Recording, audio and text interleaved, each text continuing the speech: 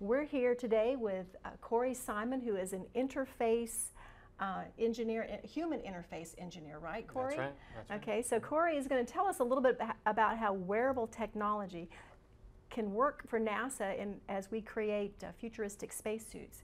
Now, Corey, this doesn't really look like the suit that Iron Man dons. So how will something like this translate to a spacesuit, or what's the importance in human interface? Well, we're getting to the Iron Man suit.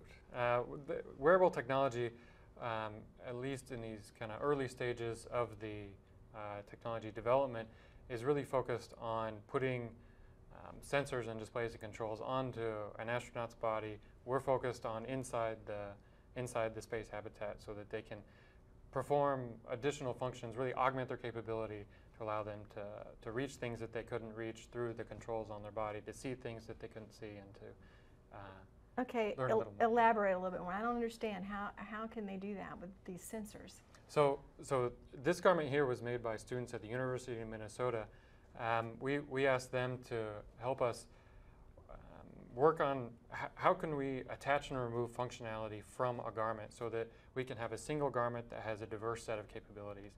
In this case, they created several attachment points where functional swatches of fabric could be attached and removed, whether they be a sensor, maybe something as simple as a push-button control or an LED light, or more complex, a communication, maybe a speaker and a microphone, or a gas analyzer sensors, things like that, that allow the astronaut to carry these displays and controls and sensors with them as they operate. And so this will make them be able to get around the space station a little bit easier, or perhaps on another planet, so they can carry all these things on them? Absolutely. We're really looking at bringing this to the astronauts in a habitable volume, wherever they might be.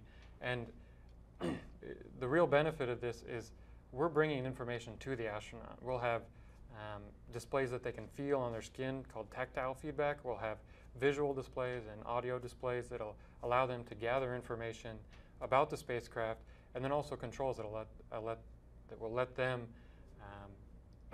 change how the spacecraft operates from anywhere they are wirelessly. So like a computer on your sleeve? That's is that the what idea. you're looking They for? call it wearable computing and functional technology, or smart fabrics.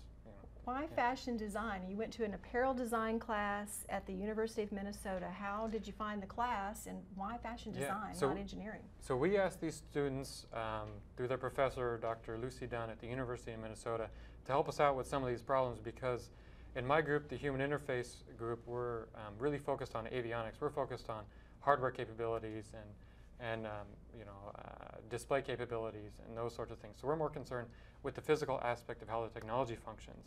We have other folks at Johnson Space Center who work on human factors and do research and things like that. But we really went to University of Minnesota and the students there to leverage their expertise in garment design. And you can see here, and there's several other prototypes that have been developed, that their expertise really shines through, and it's something that we're really going to be able to leverage as we go forward and continue to develop this technology. So how many years have you worked with the University of Minnesota? We just started. So this is your first time then? Yeah, this is our first time through, and we've been very happy with what they produce. So you're looking forward to next semester to see what they come We up are. with. They worked very hard on this. I'm wondering how many of them will sign up again.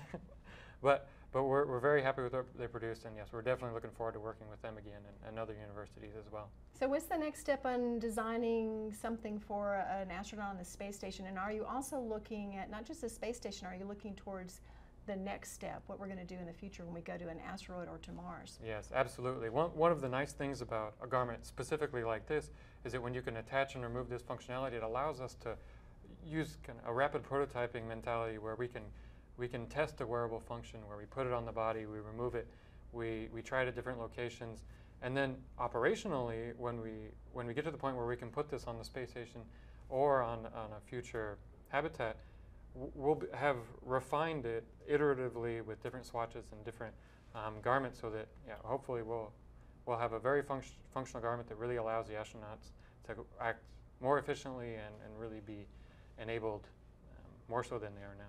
Anything else that you got out of the class? I think you're getting a couple of interns next semester, right? That's absolutely right. We've been so happy with their work, we asked them to come work for us. And are you going to expand this to other classes or to other schools? Yeah, absolutely. We're talking to other schools right now. We want to continue our relationship with the University of Minnesota, but there's a lot of expertise out there that we can leverage, and a lot of students with creative ideas. So fashion design now, right? It's human interface plus fashion design so that Yeah. it looks good, it works good, you have a wearable computer, Yeah. everything is great, right? Yeah, coming to a supermarket near you. Well, thank you very much, Corey, for telling us about human interface and wearable computers, and I'm looking forward to maybe not having that Iron Man power suit in my closet, but I think maybe something with attachments, like a computer on my sleeve might be good. That way I don't ever have to lose my cell phone again.